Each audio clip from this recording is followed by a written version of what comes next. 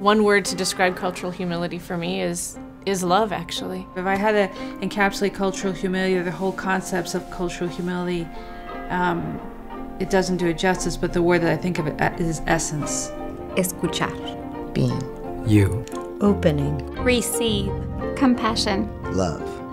The principles of cultural humility offer one more framework to contribute to what has got to be our ultimate goal, yes?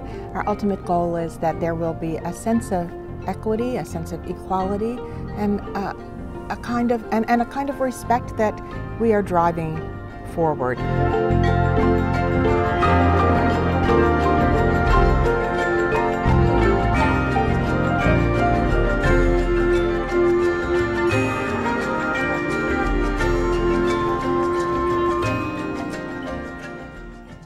Cultural humility is a multi-dimensional concept, and certainly Melanie Tervalon and I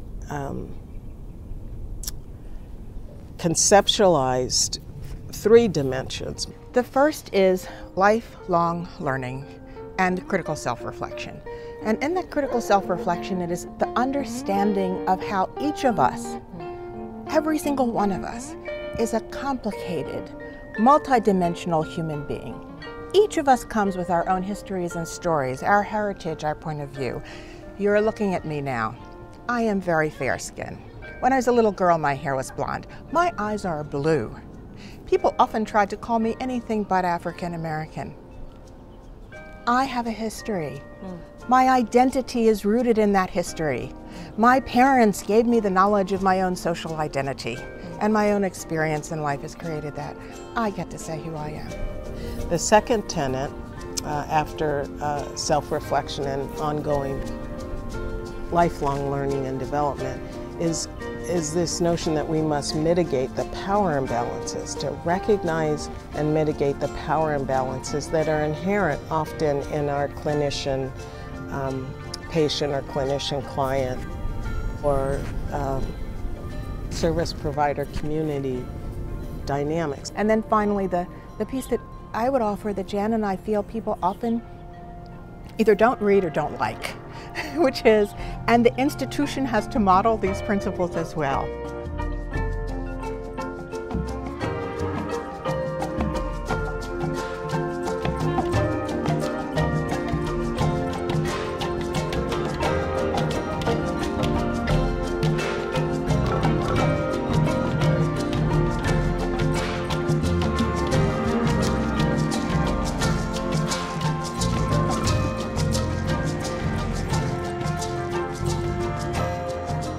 An African-American nurse is caring for a middle-aged Latino woman several hours after the patient had undergone surgery.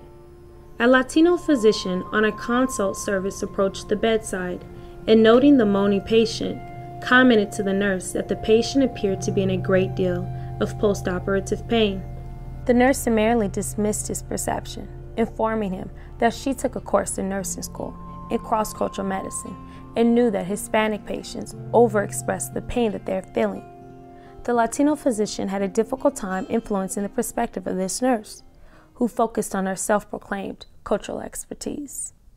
It was curious to this Latino physician who, first of all, was Latino, not like all, in his case, not like all Mexican Americans know everything there is to know about Mexican American patients. That wasn't it, but he might have been a resource for that African American nurse in that moment that she didn't feel like she needed, again, because she had bought into this notion of competence, of cultural competence. The distinction between cultural humility and cultural competence was that we were in a process and a relationship that had many other layers to it, and that we were less comfortable with even the term of competence, in a way that I think people understand well, and that it implies, especially for people who are providers and are trained in academia, that you are then all-knowing and all-powerful.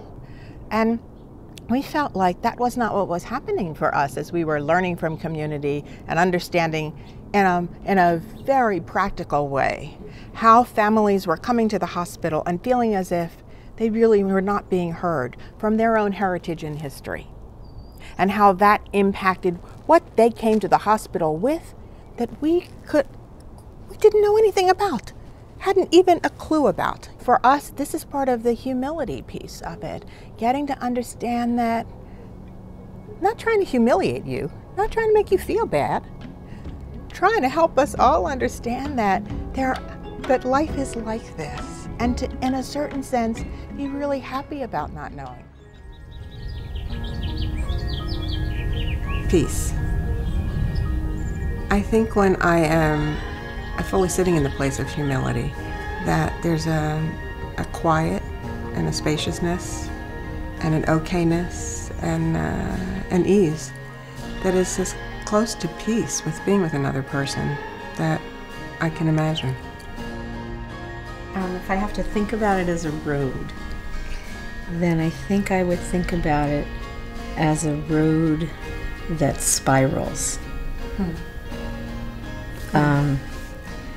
And a spiral actually doesn't, if you think about it in a dance context, a spiral that comes up has to come down as well. It's sort of a continuous loop. And along the continuous loop, many things happen and many forces may change the shape of it or the depth and reach of it. Cultural humility is definitely a journey for me, and it's definitely a journey that I know there's going to be some challenges, and I'm ready for those. That I know every challenge I'm going to learn from, and I think it's a process that that I have to go through every day, and that I'm okay with going through, and it actually makes me stronger and smarter, and I hope wiser than I was yesterday.